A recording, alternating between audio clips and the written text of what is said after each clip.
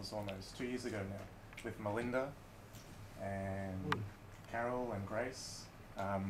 We went there to find out what do Bourgainvillians really want to do. And so we spent close to 18 months 18. just talking, getting information, getting feedback about not only about World Vision, but about what the Bourgainvillians would really want out of a project, if say if we were going to do a project in Bourgainville. And one of the biggest issues that was highlighted, and I think it was behind education, was community participation. And they wanted World Vision to help them with community participation. And so that kind of, how do you, when you look at that, you go, well, what can I do about community participation?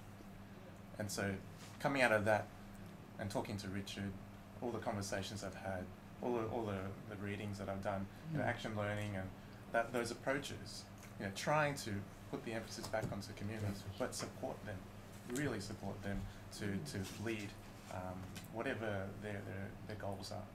And so that was the basis of the project. Now the target is youth, and in Bourgainville there's a lot of disenfranchised youth, and when we were there, we had a team of youth that were just unemployed, but they were interested in helping us collect information and data. So we got four young guys to help us throughout the process to collect all that data. Melinda knows them well now.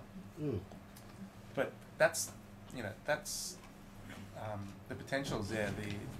The yearning for education is there, particularly amongst the youth. Now, youth across the world, they get bored easily.